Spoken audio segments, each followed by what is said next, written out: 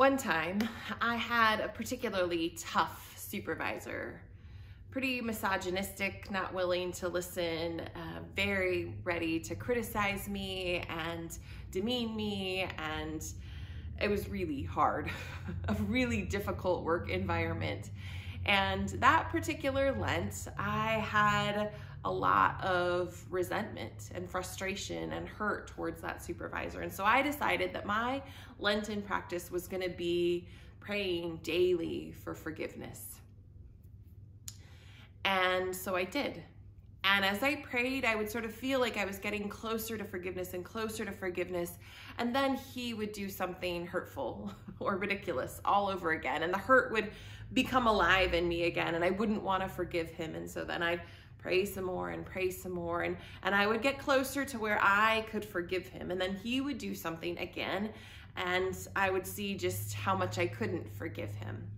And in talking to my sister about it, she talked with me and she prayed with me, and she in her prayer said, may it be a forgiveness that could only be attributed to God. May it be a forgiveness that could only be attributed to God. And I didn't even really know what that meant.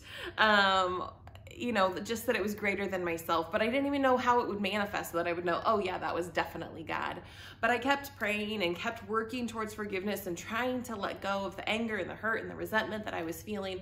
And still he was himself. He wasn't transformed into somebody altogether new. And I continued to struggle and I continued to pray. And then we were working together during Holy Week.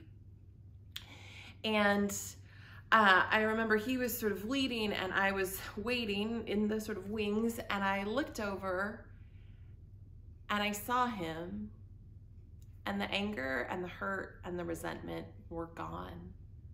Not because of what I did or what I let go of, but because God had really answered my sister's prayer. It was a forgiveness that only could be attributed to God, because I tried and I worked and I prayed and I tried and I worked and I prayed, and I just couldn't get there.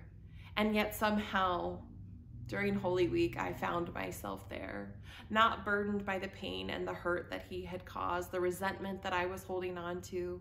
And, to be honest, he was still his same self and we still had trouble going forward. But the burden that I had been bearing, that was gone.